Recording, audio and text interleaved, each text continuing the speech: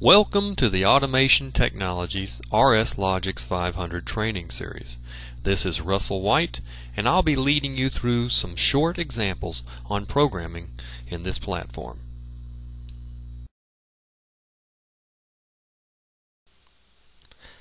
That's a very simple implementation of this instruction, and it doesn't really make a whole lot of sense like I mentioned earlier. So let's maybe go back offline, change it a little bit.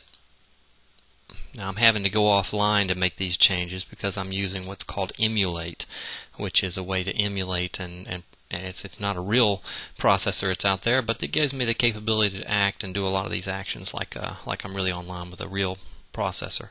So if I go in here and whoops, all I need to do I think is change this. Let's change it. I know that this particular card that we're pretending that we have can be set up to receive or send a signal to us 4,000 to 20,000, and what that does is that correlates with a real device that might be out in the field, a transmitter that's sending 4 milliamps to 20 milliamps to our processor.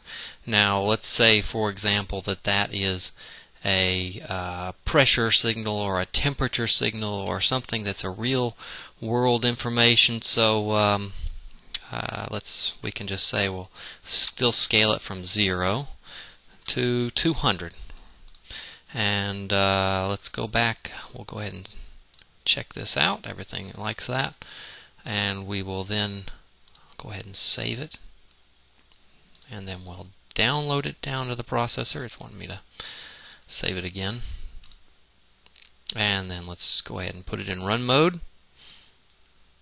And let's see how this works. So, see, right now we have -50. Since we've got a 0 coming in, that tells us that something's wrong out there. We really shouldn't ever have a 0. That's one of the reasons that these transmitters actually give us a lower signal of, say, 4 milliamps instead of 0 milliamps. That kind of gives us an indication that, oops, that's under where we should be. Maybe a wire's loose or maybe something's wrong. So let's go ahead and we'll put 4,000 in here. And that's what it's expecting as our 0, so that's giving us our scaled minimum of 0. Now if I put 20,000 in here, there's our maximum range, 20,000, so that scales our output to our maximum range, and you see 20,000, you see a 200 rather here.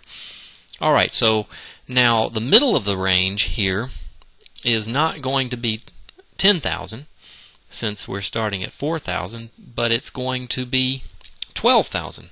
That's 20,000. You have to subtract the 4,000 and divide it by 2, and then add back your 4. How's that for fun? That will get back into some of the math with that. We'll go ahead and put just the 12,000. You have to trust me right now. We'll get into that a little later. And so now you see we're at the middle of our range. It's easier to see on this side. So 100 is the middle. And that is a more realistic scaling operation. You can see that you can get into some fairly complex scaling without having to do a whole lot of fancy calculations or fancy instructions. You just use this one SCP instruction, and it takes it from there.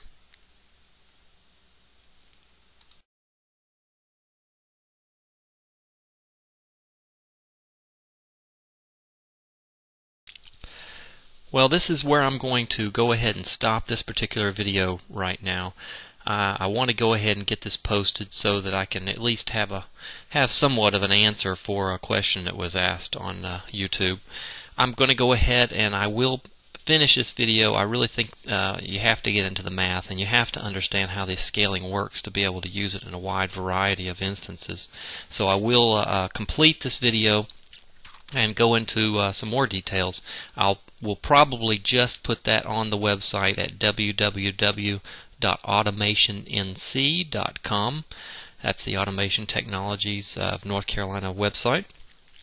And check out there, and you will find that our complete videos will always be located there. And I try to put as many as I can, as much as I can, on YouTube also. Thanks for listening, and I hope you've enjoyed this, and I hope it's helpful.